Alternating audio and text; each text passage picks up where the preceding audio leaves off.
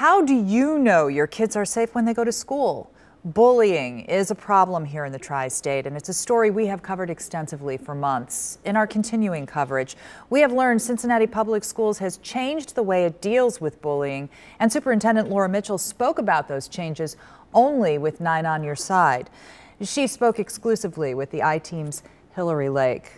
Really interesting conversation, Hillary. Very interesting conversation, yeah. How has the district changed its approach to bullying? Well, 3 things right away. Number 1, now on the school district's website, there's what they're calling a bullying button. And it's about halfway down the page on the right-hand side, and it just says report bullying. Anybody can click on it. User-friendly. User-friendly. Yeah. Anybody can click on it. There we have a shot of the website there. And fill out an online report. It goes to school district officials. They check out the report. A couple of other changes is they have added additional training for teachers and students. The school district approved something like $70,000. Not insignificant. No, it's not an insignificant amount at all, to go towards that type of training. And then they've also hired a social worker that deals specifically with bullying cases across the district. So she's kind of the he is kind of the go-to person. She works with families, teachers, kind of from the onset of those reports. Once they verify a report, I believe she helps verify the reports as well. But then once those reports are verified, she works with all parties. Wow. Yeah. Pretty comprehensive. Very. Let's talk about Gabriel Taye. The 8-year-old took his own life, and his family blamed bullying at the school. The school has denied that. You spoke with the superintendent about this. What had she had to say?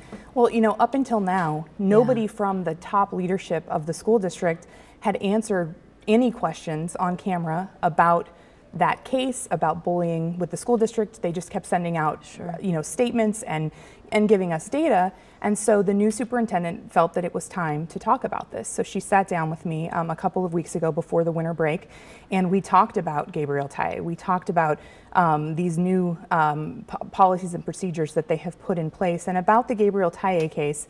You know, because there is litigation, there's a civil lawsuit from his family. She couldn't go into too much depth, but she did say that she felt like the school district had turned over the documents that they legally are allowed to turn over to Gabriel Taye's attorneys, and that she felt that basically she stands by what the school district has said in these previous statements. Does she have a heart for the case? She has a heart for the case, and she says the school district has a heart for the case. And I could tell by speaking with her that this has affected her very, very deeply. Anytime you lose a child, regardless of how that happens, you know, she said this gets us to our core. Okay, I have 2 more questions. Sure. Family attorney, what did the family attorney have to say? The family attorney, I shared with her some of what the superintendent, how she answered my questions, and one of the things that the superintendent said is that she's encouraging parents to keep the school district accountable.